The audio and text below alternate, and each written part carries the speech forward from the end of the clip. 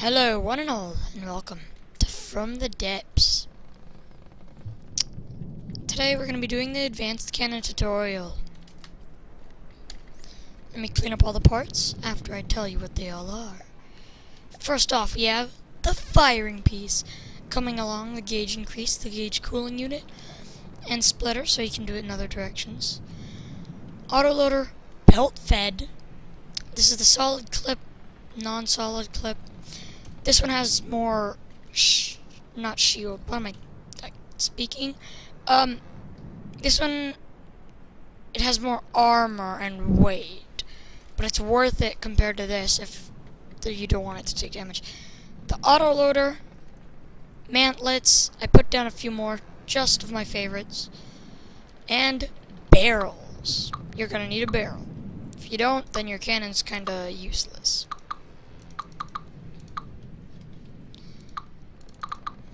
Now let's edit that turret. I have placed the turret that is somewhat under the deck. It's just in a little example.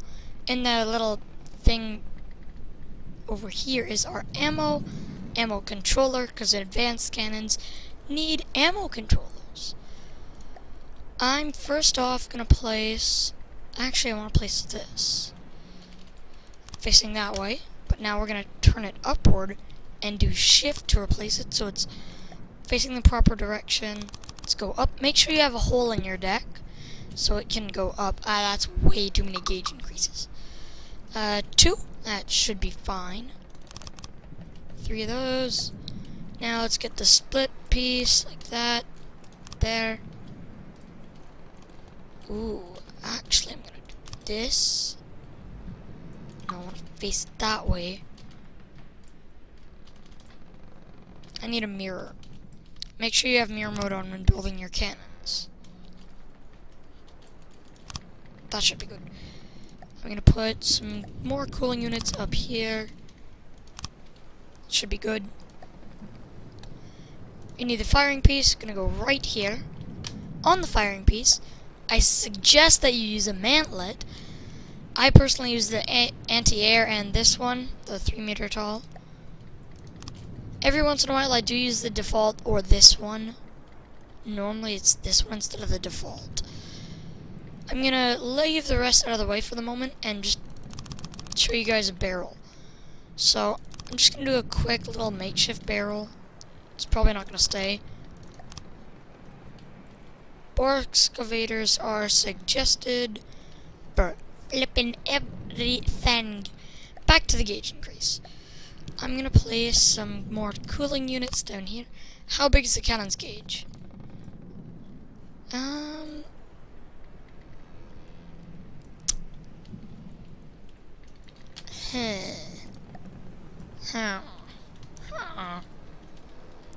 think 2 more should be good. Yeah, that's perfect for a more than 1 barrel. You can change the amount of barrels. 6 is as high as you can go. 1 is a minimal. If you think you could go negative barrels, then you're a little crazy. I'm gonna go with a double barrel 1 mantlet. And we have the basics. It still can't fire. Belt fed loaders versus autoloaders. Autoloaders just normally load, but belt fed are slightly different because they can, they're only 1 length. Well, these are flipping up to 8 meters, and the autoloader belt fed it increases the firing speed, yet it also, you can't reload while firing, unlike the normal autoloader, which you can reload while firing. There. I could place it here. Yeah, whatever. Place some here. Let's get some in the front. And on the sides. There. And now you could just attach these, but if you add clips, it'll actually help. I suggest you use the solid ones, which I'm going to use only a few of these on the front and back. Oh, missed one. There. or even more on the front and back. And I've been having a little glitch lately of where when you go into tab mode and rotate the block and go out of the tab mode way too fast, it won't register that you actually turned the block. Now I'm going to do some normal ones. They make no difference except for some have more armor. Just for the show of what their difference is, and I want to show you what the shell looks like in them. As you can see, I could have placed these a lot better. For example, I could have placed them so I could place the autoloader like on the side so I could have even more loaders into the single clip. But who's smart? No one. Yeah, see? Nobody needs to do that. Okay, never mind. A lot of people should do that. Back to the no topic. Ooh, and this channel needs some support and love. Oh, you guys aren't gonna see nothing. And actually, that's probably not gonna help inspire you. But slap that like button. I hope you all enjoy the rest of the app. And we will be uploading more from the depths soon, me and Sky. I don't know why I said me. I mean we, not me. Wah! Now, we have the basic turret done. I don't normally armor it because I put it under the deck like I showed you with my example. Now, I want to armor the top. I'm sorry. Actually, considerably we could do this. I'm going to put some belt-fed loaders up here to make it shoot a little bit faster. It is completely unnecessary at the moment. And I think you also have to have a clip in them. Hold on. Belt-fed. Nope, don't need a clip. Okay. That's perfectly fine. There. And I'm not going to put it there. Just going to quickly armor it. Very cruddy armor. Do not copy what I'm doing.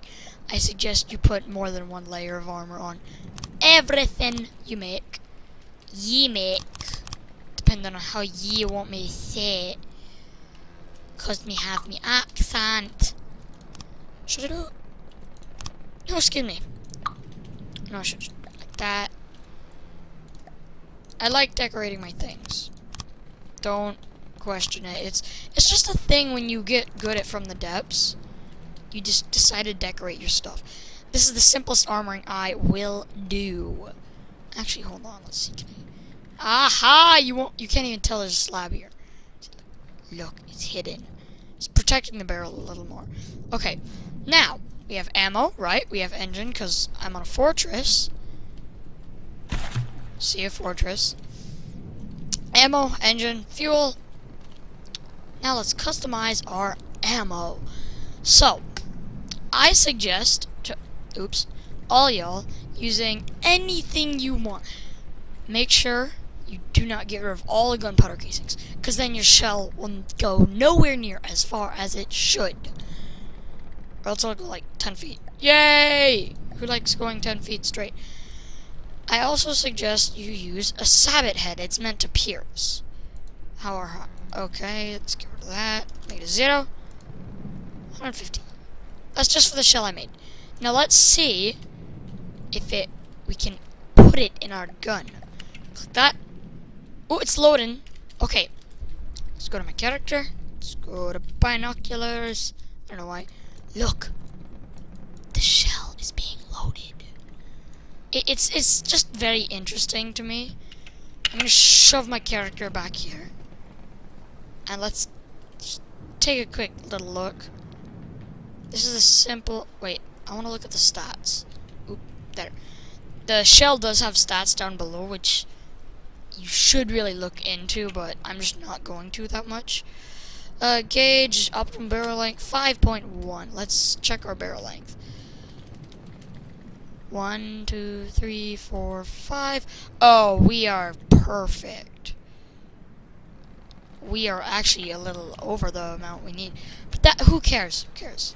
Let's turn our turret a little. Let's aim up. And how to follow a shell, just in case you're wondering, is hit caps lock right after you shoot. This is what we're shooting at the enemy. Armor piercing of 13, explosion damage of 107. Do not try and replicate this. This is actually a very cruddy shot, but yeah.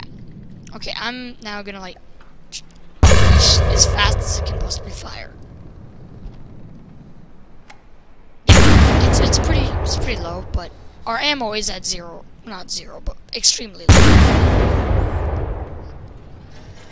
So actually, I don't think those ones are hooked. No, they are. Okay, good. So that was the advanced cannon tutorial for all y'all who needed it. Yes, let me blow up the ammo storage. Oh, yes. Oh, that's the minigun. Hope you all enjoy.